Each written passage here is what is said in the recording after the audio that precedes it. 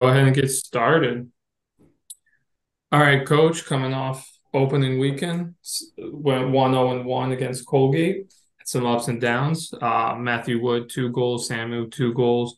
Your freshman, nice contributions. Just want to get your thoughts on this past weekend and heading into a non-conference matchup against Holy Cross. Yeah, I think as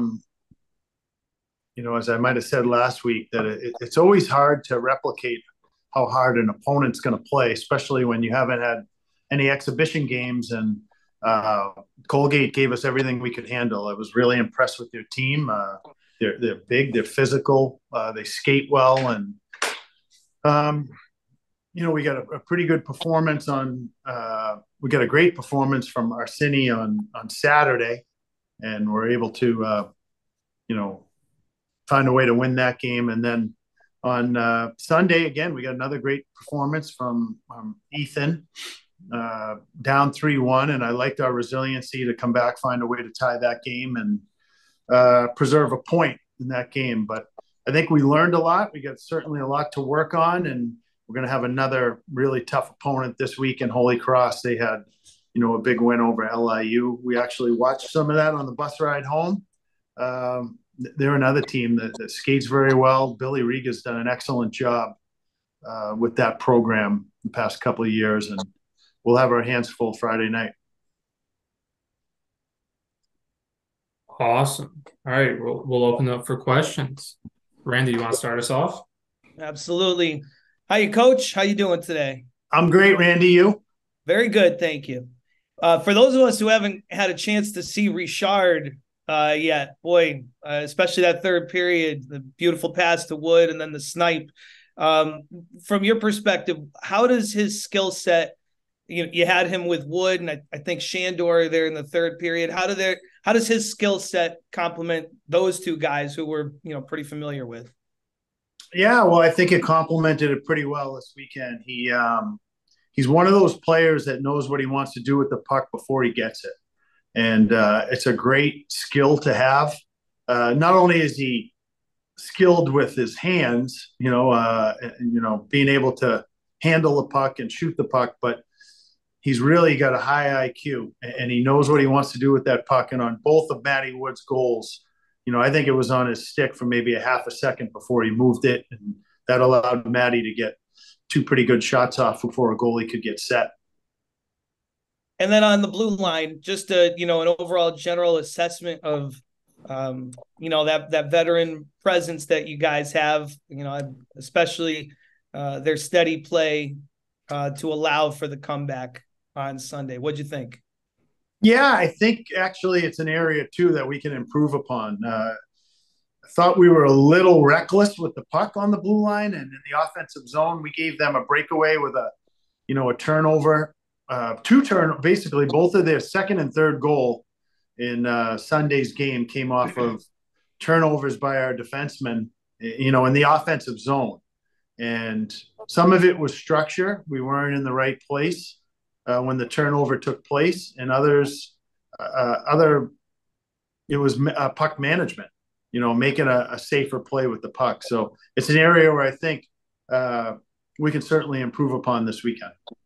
And then finally, from me, I know last week you talked about Samu's kind of confidence and, having the issues getting to campus behind him last year and being able to start, really fresh this year. What'd you see? Obviously, he produced this weekend. So especially in that first game, did that kind of, from your perspective, come to fruition, especially on opening night? I thought he was pretty good in all three zones, Randy. He obviously had a couple of goals.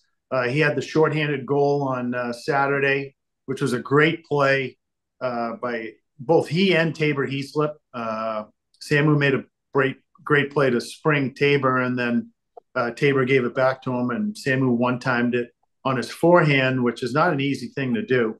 I thought he was really good. He was good in the face-off dot. He played a 200-foot game, and that's what we're going to need from him. All right. Really looking forward to Saturday, seeing you in person up close and live. See you then. You and I both. Joe, we'll head over to you. Thanks. Good morning, Cav. Good morning, Joe. Chase Bradley didn't play on Sunday. Is he banged up? What's his status? Right now he's questionable for Friday. He's not out. So we'll see how things progress today, but there is a chance he could play on Friday. Upper body, lower body? Upper body. Upper body. Randy stole my question on Richard. What about Joey Muldowney? What did you like about his performance in the first two games, and what does he bring to the table as a skill set that will help him contribute? Yeah, he was going to be our 13th forward on Saturday, but when he got some opportunity, I thought he played really well, and he moved into. And then when Chase got hurt, he took his spot on the power play. And then on Sunday, I thought he continued to play really well. He skates well. He has a good feel for where to be around the net. He's got a knack around the net to get puck, get open, and has a good shot. And he wants to score goals. Like, he's always been a goal scorer his whole life, and I thought he did a really nice job for us this past weekend. One last one from me. Thomas Messinio kind of skated under the radar last year, but was just a real solid defenseman.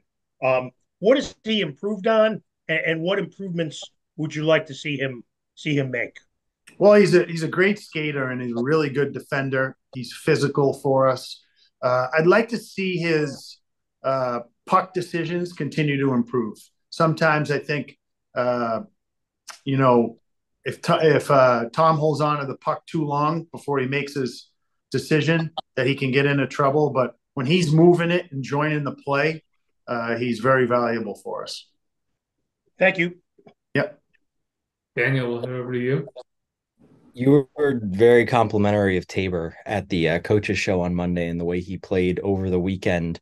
So just how has he improved since the offseason, since last year? Because he was in the lineup every game last year, but how is he a better player this year?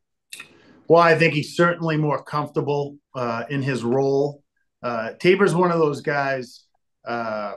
It's always sunny out with Tabor. Like, he brings so much energy and positivity to your locker room, to your practice. He raises the level of practice.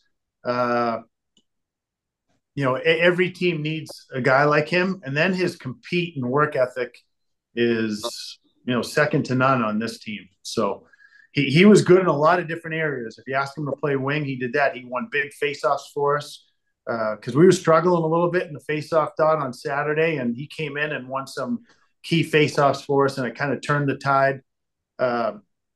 He's kind of our Swiss Army knife. We can play him in a lot of different roles, and he excels at all of them. Then with faceoffs, you had a lot of guys at the dot on the weekend. Is it still process this early in the year, figuring out who your best guys in the circle are going to be, or is it just a matter of game to game? Some guys are hot, some guys aren't. Yeah, I think you're going to have guys that are better at it than others, but I think it's more the latter, Dan. Like, some nights you're going against a guy that just has your number, and you maybe have to switch it up. And other nights you might have his number, So, but you want a guy that's consistently, even on a bad night, say he's 45%. You can't be 25%. So on a bad night, if you're 45%, and maybe you get someone in there to help you out, that's okay. And on a good night, you're 65, 70%. So, and then it kind of all evens out. But if you get guys that are 55, anywhere from 55 to 60%, that's pretty good on the faceoff dot. We talked about faceoffs a lot last year, and they were an issue at times. So since you have pretty much the same group of guys taking faceoffs back, how have you worked to improve your percentage on faceoffs? Well, I think it's just taking them after practice. It's learning different techniques, and our centers do a lot of work and talking to each other and brainstorming of different ideas on how to beat guys. Like, for a righty, sometimes it's harder to beat a righty and it's easier to beat a lefty. So if I'm going from a right shot center and I'm going up against another right shot center, what techniques might work against that guy? It's doing some film work on them. There's certain guys that have go-to moves. Can you take away their go-to move? And it's not so much, in the neutral zone as it is like in your own defensive zone, you can't be losing faceoffs clean. You're going to give up a pretty good scoring opportunity if you're losing them clean. So that's an area that we really focus on as well. Joe, we'll head over to you. Thanks, Colin. Cav, Owen Simpson played on Sunday. He's a big boy. What is his chief attributes or the things he does best that might see him get time? Yeah, I thought he played really well. He gave us solid minutes. He's pretty steady, Joe. Defends well. And the one thing that where he has surprised me in this short period of time is he does an excellent job of getting pucks down to the net from the blue line. And that's not, a skill to sneeze at. That's something pretty hard. Like it's a hard skill to get pucks down, especially today where there's so many layers of guys trying to block shots. He has a really good knack of getting pucks down to the net. So I thought he did an exemplary job in his first game. I guess it all depends on the kid, but do you think it's tougher to blend in as a freshman on the blue line or as a forward? No question on the blue line. I think it's a lot more complicated to be a defenseman coming into a team than it is a forward. A lot of times in a forward, you just skate and forecheck and be physical. You can get by throughout a game. A defenseman gets beat, it's a scoring chance. And that's where you really got to be plugged into the structure of the system and make safe plays. If you turn it over as a defenseman, it's like I said, it's probably a scoring chance. A forward turns it over, you still have to get by the defenseman to get a great scoring chance. Thank you.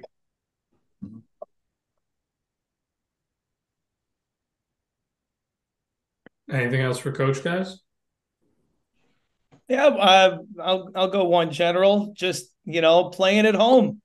What does it mean to these guys? And obviously, you got the beautiful new home, and you get to play in October there. So I know last week you talked about how guys are hanging around the rink a lot more, and it's kind of building the team up. So what about the chance to play in front of the home crowd? I think it's going to be great. It's always fun playing here at Toscano.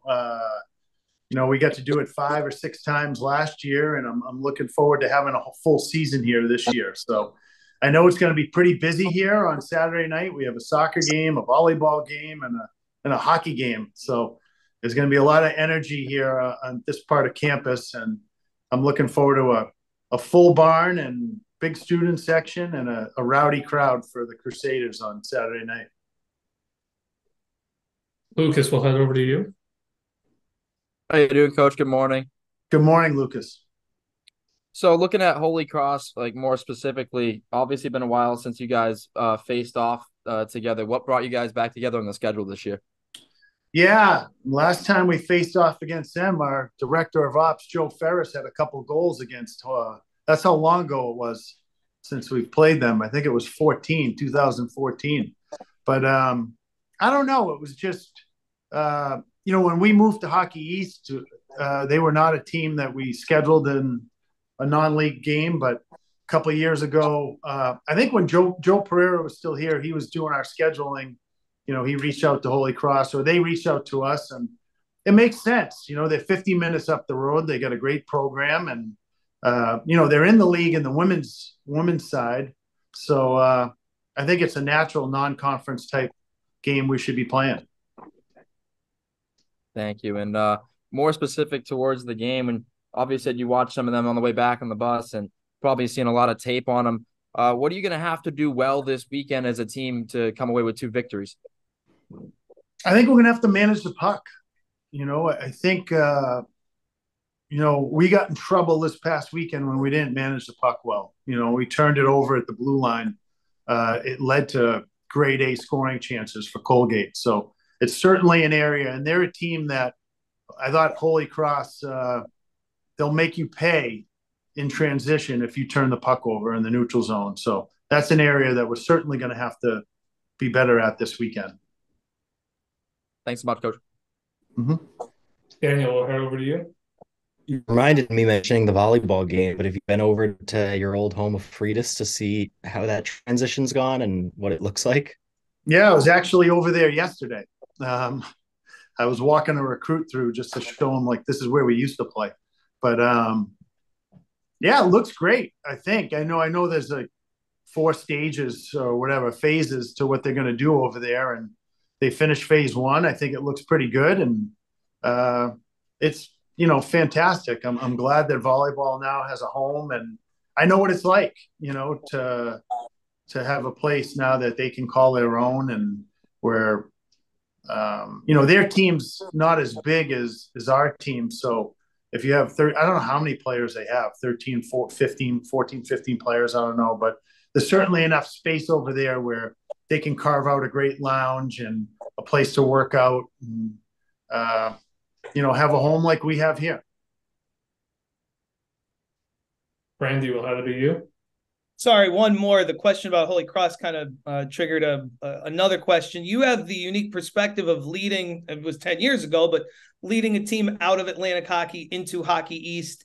Just feels like maybe 10, 15 years ago, it was a big deal when an Atlantic hockey team beat a Hockey East team, but they kind of routinely play Hockey East teams more. What's your perspective on, today's general, the Atlantic Hockey League, and maybe the parity across college hockey now for those kind of games?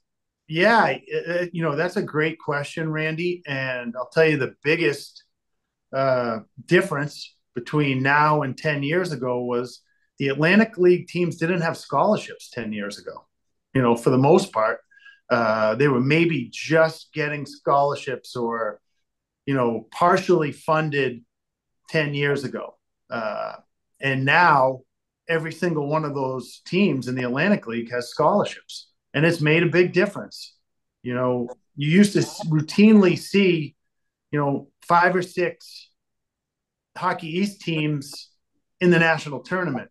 And I think a large part due because when you played the record against the Atlantic Hockey League with Hockey East versus the Atlantic League 10 to 15 years ago was probably somewhere hovering around 80%. And it's not that anymore. That's for sure. There's a lot of good. You saw Bentley last week take BU, number 1 team in the country, to overtime.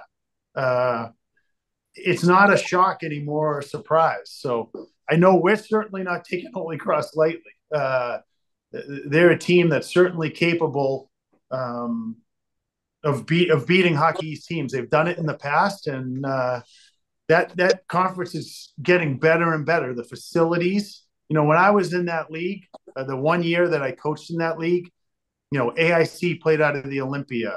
Sacred Heart played out of the MIP. Bentley played out of the Jar in Watertown. That's now Bentley has its own rink. Sacred Heart has its own rink. AIC is playing out of the Mass Mutual Center. RIT has a beautiful rink.